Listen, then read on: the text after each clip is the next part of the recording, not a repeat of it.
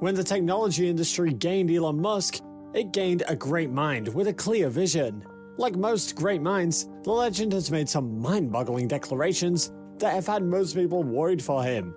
The advent of his space exploration company saw Musk make more of these strong declarations and, interestingly, achieve most of them. No matter how long his track record of excellence gets, most people will not take his Mars agenda seriously until he actually accomplishes it. Musk wants to see Mars added to the Earth's rulership, and he's working very hard towards it. His new spacecraft, Starship, is already under production, and several prototypes have already been tested in the past year.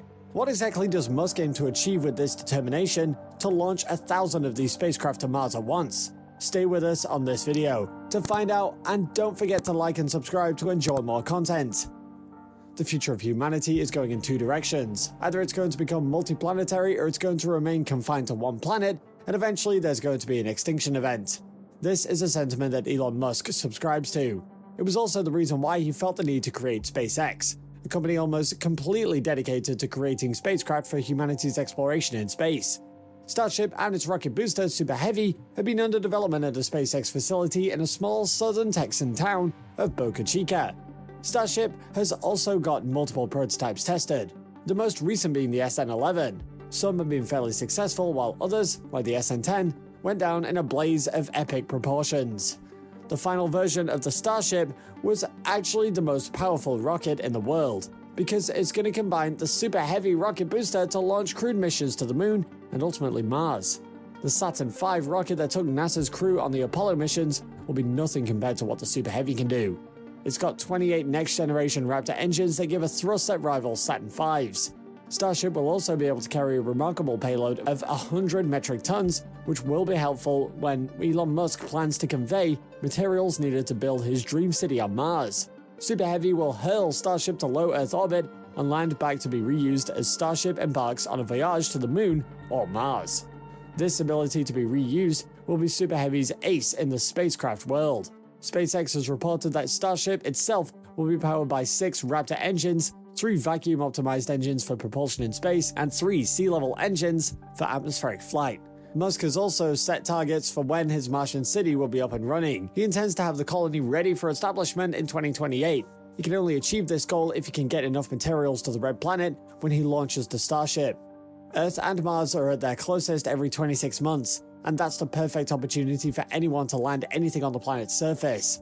His first mission was scheduled to launch in 2022, but this looks very improbable because of technological delays.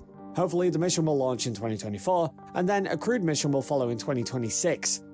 For the astronauts to have a shot at surviving on Mars, some measures have to be put in place. This means having about 100,000 tons of supplies, which have to be launched alongside the crewed missions, or before it. How does Elon Musk plan to do this? For him, it's actually pretty simple. Launch 1,000 Starships at once. Production is hard. Prototypes are easy. Building around 1,000 Starships to create a self-sustaining city on Mars is our mission, Musk said in a tweet last year. Building one Starship has not been an easy feat, so one starts to wonder how Musk plans to get his 1,000 ships ready. SpaceX could build 100 Starships per year for the next 10 years to be able to meet up, but launching them all at once seems like a shot in the dark. A Starship fleet of 100 could launch to Mars when the Earth and Mars orbits align to each other. Building 100 Starships in 10 years gets to 1,000 in 10 years, or 100 megatons a year, or maybe around 100k people per Earth-Mars orbit sync, Musk explained in January this year. Musk just might be able to achieve this goal of 100 Starships in 2 years. In 2 years, as in the last 3 months, SpaceX launched 3 full-sized prototypes of its 165-foot-tall rockets. His progress with SpaceX even before this has been spectacular. Musk started with SpaceX as far back as 2002, after he sold off PayPal. His initial idea, after seeing the lack of interest in Mars exploration, was to send a greenhouse that contained dehydrated nutrient gels to Mars. The gel would then be rehydrated to start growing small plants when it arrived at Mars. Musk's idea was that this would be the furthest life has ever traveled. The best thing is that this would have been able to get the world more excited about space and maybe provide us with some pictures of Mars. This launch never happened. Instead, Elon Musk discovered the gap that existed in the large area of rocket design. Rockets are very expensive vehicles. The cheapest one from the US is $65 million. Musk would have needed 2 rockets for his greenhouse launch. That was when Musk decided to focus on improving rocket science and engineering and making it a lot more cost efficient. The company has done it countless times with satellites that have launched which have threatened to end its mission. Musk chose to never give up on it. SpaceX had a plan to launch 39 rockets in 2020 and they succeeded in launching 26, which is pretty impressive given how tumultuous 2020 was. 2 of SpaceX's launches last year sent astronauts to the ISS, aboard SpaceX Crew Dragon capsules, the first orbital crewed missions to lift off from the United States since NASA grounded its space shuttle fleet in 2011. Some of the launches were for SpaceX to carry some of its Starlink internet satellites. These satellites are designed to form the company's super-fast broadband service, and this project will get SpaceX reaching as far as Australia with affordable internet. This venture is estimated to bring in $22 billion in profit per annum by 2025. This just might be what breaks SpaceX away from the dependence on outside investors. The USA FCC has at some point suggested that they would give SpaceX ION in subsidies. This would go towards Musk's company providing internet in rural areas around the world. The US military has also given Musk's company a deal to replicate Starlink's design in demonstration satellites. Ironically, SpaceX has only won 40% of the USA's security launches. The remaining 60% has mostly been awarded to the United Launch Alliance, which is a joint venture of Boeing and Lockheed. Not one of ULA's private missions was launched last year, while SpaceX already had its Falcon 9 rocket to carry out its own launches. ULA hasn't done a full ground test of its new rocket, Vulcan, which is set to begin work in 2021. Where SpaceX is at the moment is due to Musk's steady push forward, because at several points, the company has been at the point of folding up. One of the most notable points was back in 2008 when SpaceX's Falcon 1 finally launched into lower Earth orbit. This was 6 years after the company's launch, and it was at the point at which the company started to be taken seriously after its 3 previous failed attempts to launch.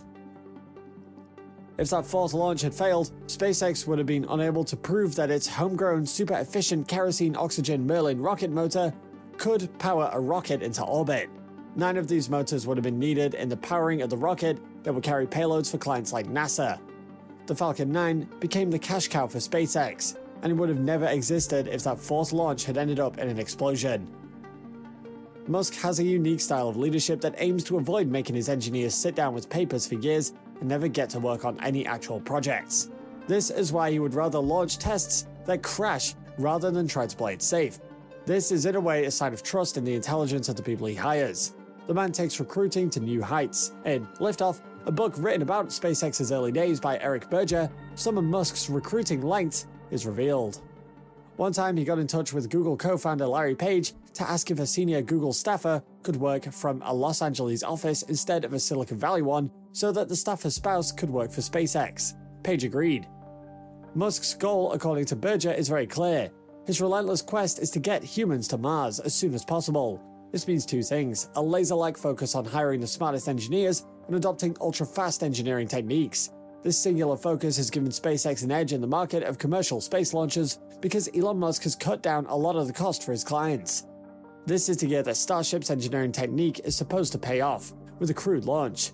This will most likely be a trip around the Moon and Mars. The Starship has made so much progress with all of its testings, but until now, we had heard nothing about the Super Heavy. The reusable rocket booster stands proud at 230 feet tall. On March 18th, Musk shared a picture of the first one on Twitter. The booster was seen inside its assembly building at SpaceX's test facility in Boca Chica, Texas. Booster 1 is a production pathfinder figuring out how to build and transport a 70-meter tall stage. Booster 2 will fly, Musk shared via Twitter. SpaceX's Super Heavy is designed to come right back down to Earth for a vertical landing. The power in the booster is needed to push the ship off of the Earth's large surface, but the ship can get off Mars or the Moon by itself as the bodies are smaller. SpaceX also has a mission scheduled for 2023. Japanese billionaire Yusaku Maezawa has commissioned a mission with Starship to fly humans and other artists around Mars and the Moon. This will be the first commercial passenger spaceflight, and it has many people questioning the place of passenger travel in space. Starship prototype launches have had a little bit of trouble with the US FCC due to some fears about danger. The SN-11 launch did not receive approval the first time SpaceX wanted it to happen. even though the vessel was already fueled and ready to go. The launch eventually happened, but still ended in an explosion right before touchdown.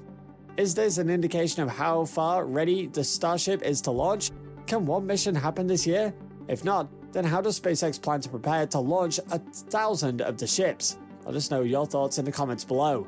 Thank you for watching one of our videos, and while you're here, go ahead and click on one of these two videos on your screen. See you there.